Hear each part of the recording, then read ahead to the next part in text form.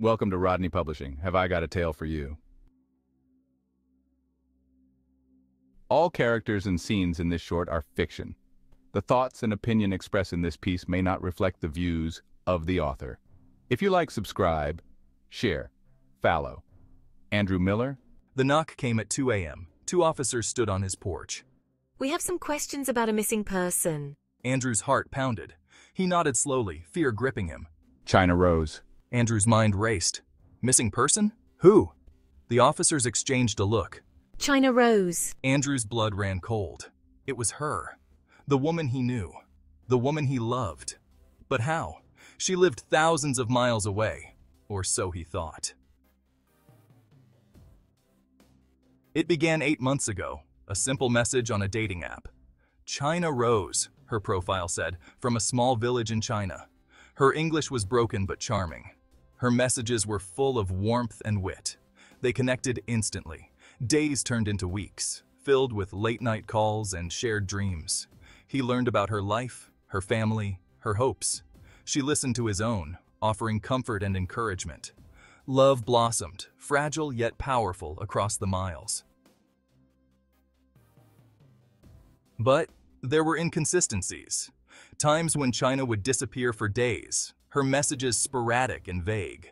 Her stories sometimes contradicted, details shifting like sand. When he pressed, she'd deflect, blaming the language barrier or the poor internet connection in her village. He pushed down the doubts. He wanted to believe her. He clung to the memories of their calls, her laughter echoing in his ears. He told himself it was just cultural differences, the challenges of long distance. Then came the discoveries. They were small at first, almost insignificant, but they began to pile up, each one more unsettling than the last. Photos of her on social media, geotagged to places she swore she'd never been. These weren't just any places. They were locations that held significance, places she had stories about but had never mentioned visiting. A phone number with a different area code. It wasn't just one number, but several, each from a different state. Each one a mystery. Who were these people? Why were they calling her?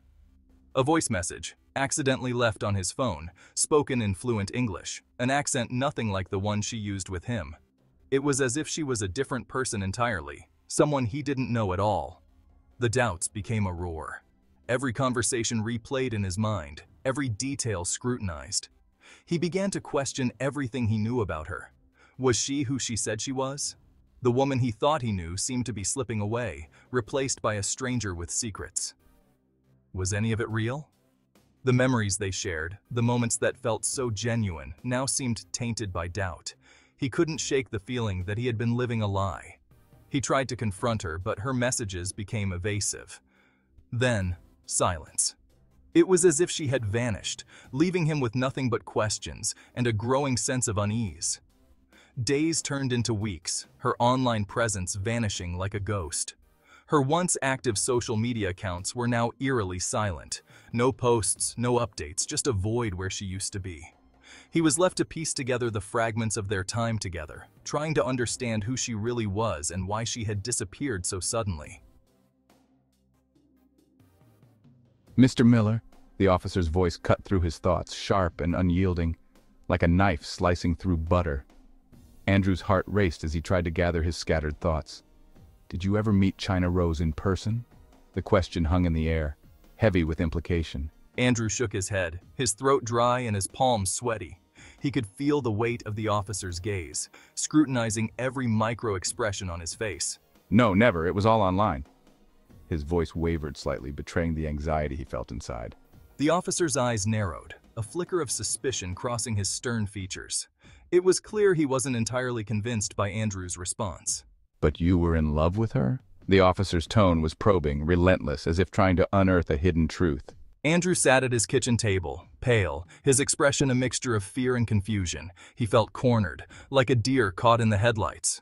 Yes, Andrew whispered, his voice breaking. I thought I was. The words felt like a confession, a release of the burden he had been carrying. He told them everything.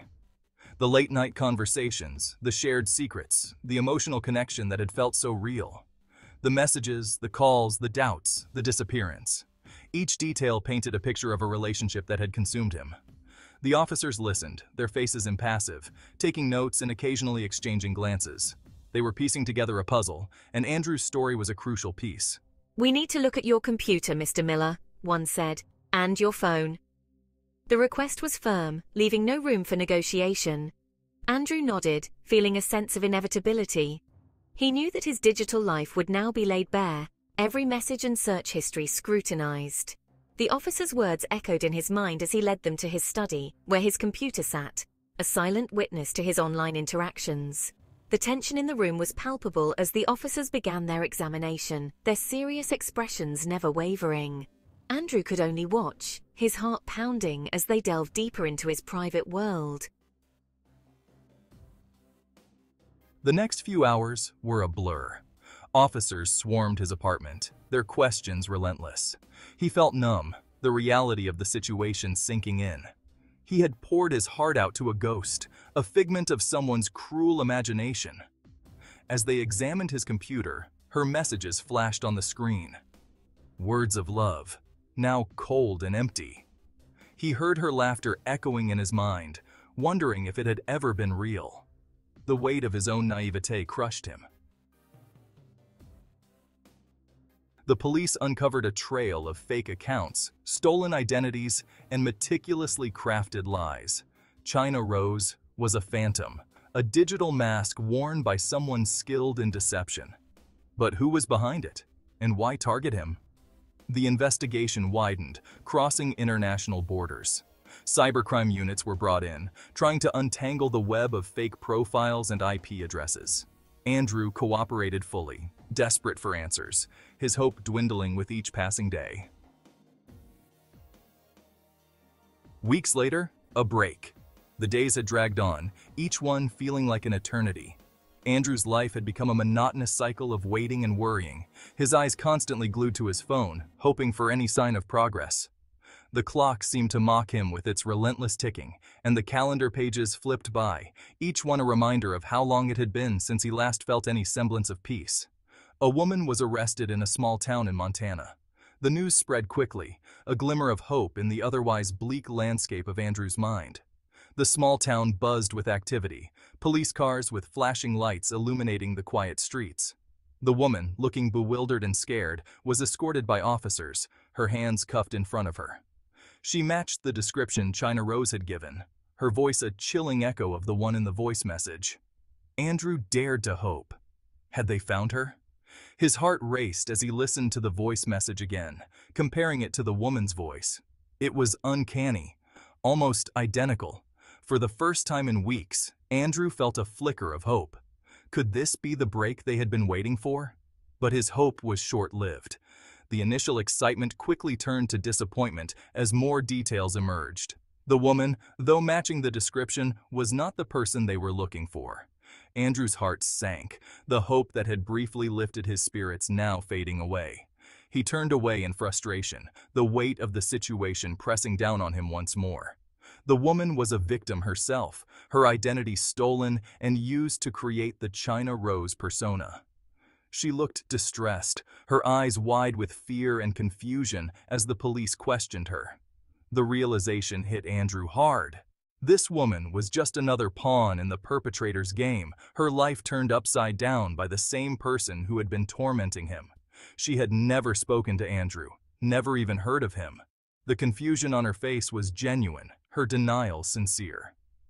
Andrew felt a mix of emotions. Relief that she was not the one responsible, but also a deepening sense of despair. The real China Rose was still out there, and the mystery remained unsolved. He looked puzzled, his mind racing with questions as he spoke to the police on the phone. The real perpetrator was still out there, hiding in the digital shadows. The silhouette of a person behind a computer screen, the glow of the monitor casting an eerie light in the dark room, was a haunting reminder of the faceless enemy they were up against. The hacker, with their obscured face, remained a ghost in the machine, eluding capture and continuing their reign of terror. The battle was far from over, and Andrew knew he had to brace himself for the long road ahead. The investigation took a new turn. Financial records revealed a pattern of small sums of money transferred from Andrew's accounts to various online accounts. China Rose hadn't just stolen his heart, she had been slowly draining his bank account. The amounts were small, easily overlooked, but over time they added up. China Rose hadn't just been playing a cruel game, she had been running a sophisticated con. The realization hit Andrew hard. He had been a fool, blinded by his own longing. Months turned into a year. The investigation continued, but the trail had gone cold. The police suspected a larger criminal organization, exploiting lonely hearts for financial gain. China Rose was just one face in a crowd, one mask among many. Andrew tried to move on, but the experience left him scarred. He was haunted by the memory of China Rose, her voice, her laughter, all carefully crafted illusions. He had lost his savings, his trust, and a part of himself. To this day, the case remains unsolved. China Rose was never found. Perhaps she never existed. The experience taught Andrew a harsh lesson about the deceptive nature of online relationships, the dangers of letting your heart rule your head. He still wonders who she really was. What motivated her? Was it just about the money? Or was there something more, something darker at play? The questions linger, unanswered, a constant reminder of the woman who loved him, or pretended to, from a world away. Thank you for your time. Click the link in my bio. Leave a comment.